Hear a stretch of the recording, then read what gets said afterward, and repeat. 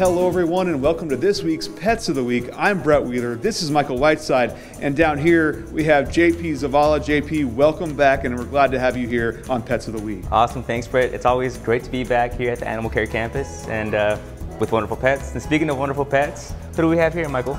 This right here is Snickers. She's about 2 years old and she was a public drop-off, so someone found her, brought her into the shelter. She is heartworm positive, so she's getting heartworm treatment right now, so she's going to be ready to go home in about 3 weeks or so. But as you can see, she's a pretty calm little girl and just very, very loving. She's a little nervous right now, but she's a sweet, sweet girl. All right, Michael, you shared this girl's name with me before, so who do we have here? This very active girl is Cher, and it's not like the multiple farewell tour Cher that you know of. It's like, I'll share all my love with you. And she will. She's definitely a puppy. She's only about 7 months old. She was a public drop-off, so someone found her and brought her here to the shelter. She is, again, all puppy, very active, very loving though. She's really smart. She does know a couple of commands. She doesn't always want to listen to those commands, but she does know them. A family that has time to spend with her and really give her the attention and the interaction that she's going to need to help resolve some of that puppy stuff that she has going on. But that's typical with any puppy. I think she has a new best friend over there with JP. Yeah, she's sharing some kisses with me right now.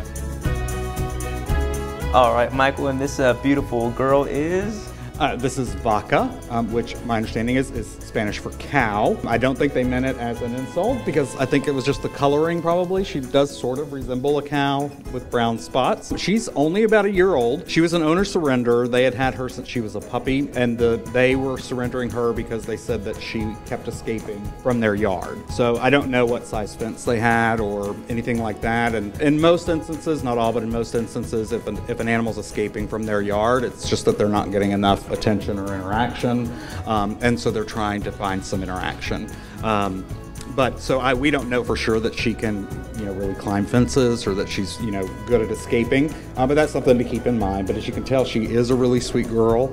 She does have a pretty good energy level, but she also kind of likes to just sit and hang out with you as well. The owners that surrendered her had written that she really is a lap dog. So I would imagine after she gets some exercise, some playtime, she probably just wants to cuddle up next to you. Big dogs like Vaca, they have to get around and they spend some energy and all that. And you guys have an event coming up that will promote that or help that. We do. We're really excited.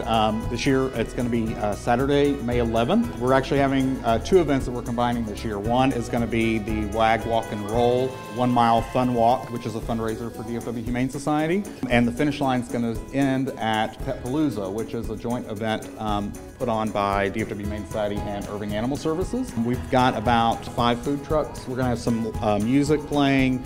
Lots of pet-friendly vendors, some pet games. Spay Neuter Network will be there to provide some low-cost vaccinations on site, and so it's going to be a great time. The walk will be at TW Richardson Grove Park, and it'll end at Sam Houston Trail Park, which is where Pet Palooza is going to be held. All the vendors will be out there and set up, so we're really excited this year. We think it's going to be a great event and a great way to meet some businesses locally that are really fond of pets and love the pet lover. Honestly, it's one of my favorite events, so please be sure to look out for that event. Back to you, Thomas. All right, thanks a lot, guys. The Animal Care Campus is located at 4140 Valley View Lane.